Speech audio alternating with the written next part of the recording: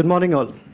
You guys have heard of the stories around Facebook having to stop certain bots talking to each other because they invented their own language. You've heard of Tesla creating cars which can predict crashes, which drive on their own. Yeah. Ladies and gentlemen, welcome to the world of artificial intelligence. This is what is it all about. This is computers talking to us, computers doing things for us, computers thinking for us. That's the world of artificial intelligence. Now, before we talk about artificial intelligence, it's important to understand what is intelligence? What does general intelligence mean? Yeah. So, what does intelligence mean? I think this is probably not very legible. I'll anyway talk through those things. So, there are various models of intelligence that have been created since time immemorial. The one you see was created by somebody called as Howard Gardner. If you talk to various people, they have different views about it. If you've heard Einstein used to say that intelligence is all about ability to think, imagination, and so forth. If you talk to somebody like René Descartes had given the famous dictum "cogito ergo sum," which means I think, therefore I am. So what exactly is intelligence? If you look at the dictionary, the definition is quite small and sweet. It says intelligence is our ability to apply knowledge and skills. But is that really intelligence? This model that you see here, it gives you various flavors of intelligence. So for example, somebody who's a good mathematician, his mind thinks on the logical side of things. Somebody who knows multiple languages, very different from mathematics, right? Somebody who is very good at developing interpersonal and intrapersonal skills. That's a different type of intelligence that's required, right? Somebody who's a good singer, or somebody who's a good sportsman. Now, what exactly is intelligence? Because these are absolutely different and almost orthogonal facets of intelligence. So what is intelligence? The bad news is that nobody seems to agree what is one single way of measuring intelligence. The good news is that by now, there is a general agreement that all of these constitutes towards multiple forms of intelligence. The reason I took this detour is for all of us to understand that when we talk of artificial intelligence, we need to understand what intelligence is, and more importantly, we need to understand that there is no single definition of intelligence to start with. Moving on. So, before I get into the world of AI and so forth, let me take you back in how we've been using machines. One of the primary uses of machines that we've developed over the years is around automating our work. Right from the time of Stone Age, where we invented tools, till the current times, we are actually, the whole idea behind machines is to automate. Now, how is artificial intelligence doing it differently? It's important to understand this. Cars, for example, did automation for transportation. Yeah, there were machines in the Industrial Revolution which automated manufacturing to a large extent. So how is AI different from that automation? A small point, but it's very important to understand. The big difference between now and then is that now we have developed an ability in the machines to actually start learning. Let me give you a small example. All of you have seen a barcode reader in retail shops. Now this barcode reader is pretty dumb. Normally what you see in the retail shops, it's pretty dumb. But the thing is that the barcode reader tries to read the barcode and fetches its number. But if you scratch the barcode, the paper where the barcode is printed, it's not able to recognize it. Now there is an artificially intelligent version of it. What happens is, and it's all software. The hardware is still the same. What happens effectively is that this program, for the first time it sees a scratch, it is still not able to recognize it. So it behaves no different from the dumbed down version of artificial intelligence, of the barcode reader. But so what that means is the human intervenes and human enters the number. But more importantly, the barcode reader or the computer program that is running the barcode reader learns from that. So after a couple of interactions, the barcode reader is able to understand scratches and certain discontinuities in the barcode, and it starts recognizing images. So that is the big difference between what was going on earlier and now. Now we have an ability to train the machines to actually learn. We don't have to put all the data up front. All we have to do is give it certain set of conditions, and it is able to generalize those conditions over a period of time. So that's the important difference between what was happening earlier and where AI and machine learning is taking us to.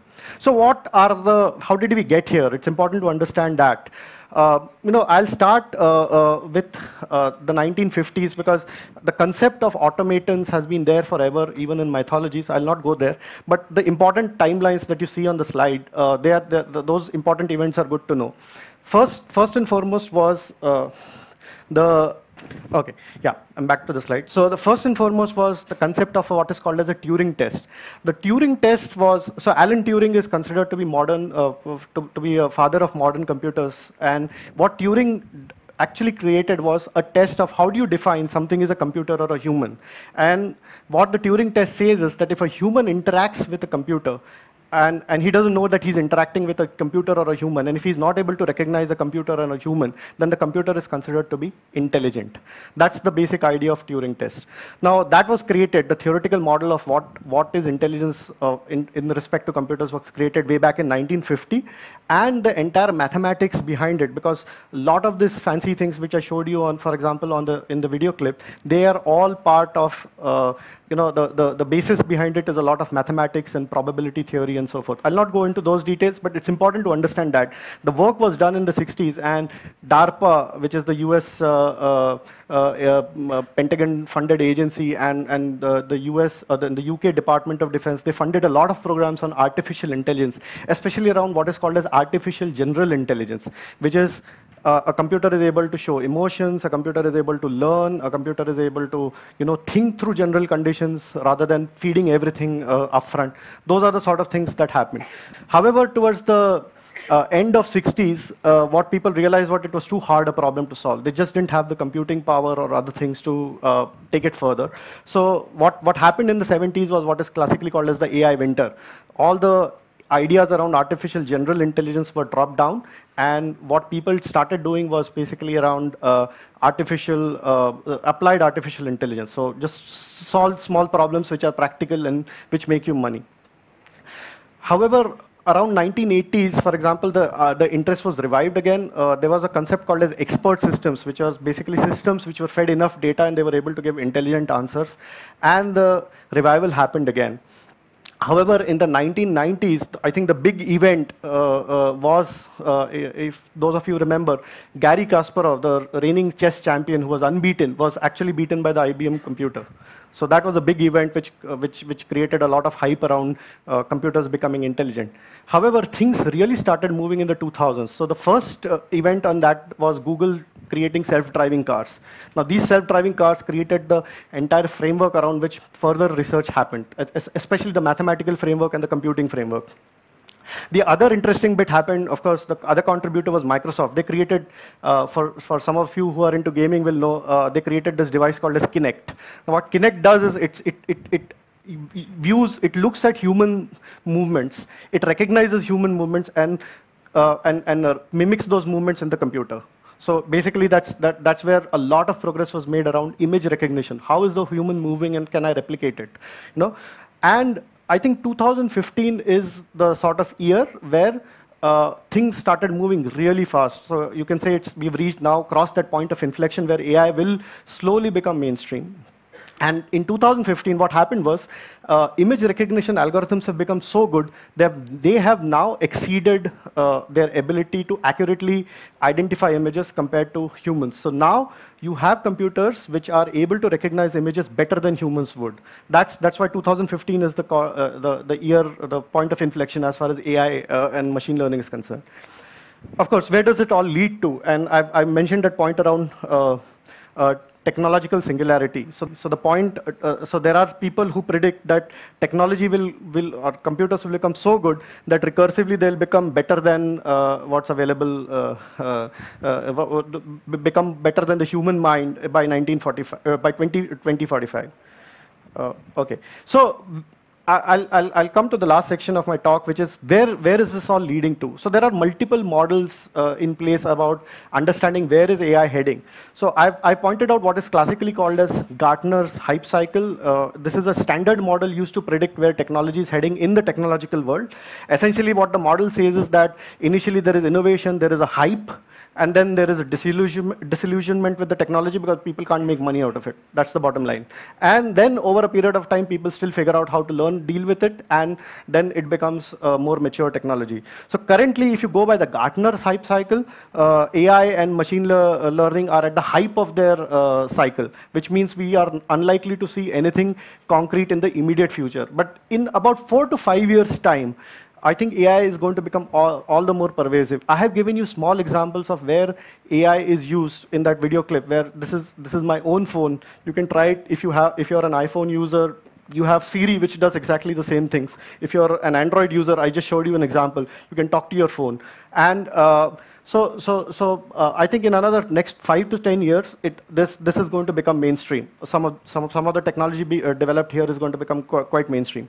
So that's the Gartner hype cycle way of looking at it. Then there is the other way of looking at it, which is I'm sure you guys have heard about the big debate between Elon Musk and Mark Zuckerberg. Zuckerberg says AI is fine. Musk says, no, we must have regulations around AI. The challenge there is that with automation, history tells us that with automation, we lose jobs. But jobs are created elsewhere. However, with AI, what has happened is the pace of automation has grown up exponentially. And that's where regulation is required. You might have also heard, for example, in India, the transport minister has said that we are not going to allow driverless cars because it kills jobs. So I think there will be a feedback to the system. AI will, so while the exponents of AI will say we'll automate everything and we'll kill almost 30% or 40% of jobs by 2030 or so in the US, there will two computers talk, regardless of whether they're using AI or not. They talk to each other using something called as protocol. Okay? And in this case, the expected protocol was the English language. What happened as a consequence of their research was that while the chatbots continued to negotiate and they actually became better at negotiations, they actually started using their own language in the sense that they optimized the English words in their own, to have their own meaning, which was not understood by the people. So they developed their own protocol. So it was nothing fancy, and the program was shut down not because it was going to create some sort of bots which would do their own things, but the program was actually shut down because the bots were not doing what they were intended to do, which is talk to each other in English language. So that was the story around the Facebook chatbots. In the end, I would like to conclude by saying that AI and machine learning is affecting us right now. Having said that, in the long term, I think it's the economically most viable things will survive. Everything else will be thrown on the wayside. Thank you.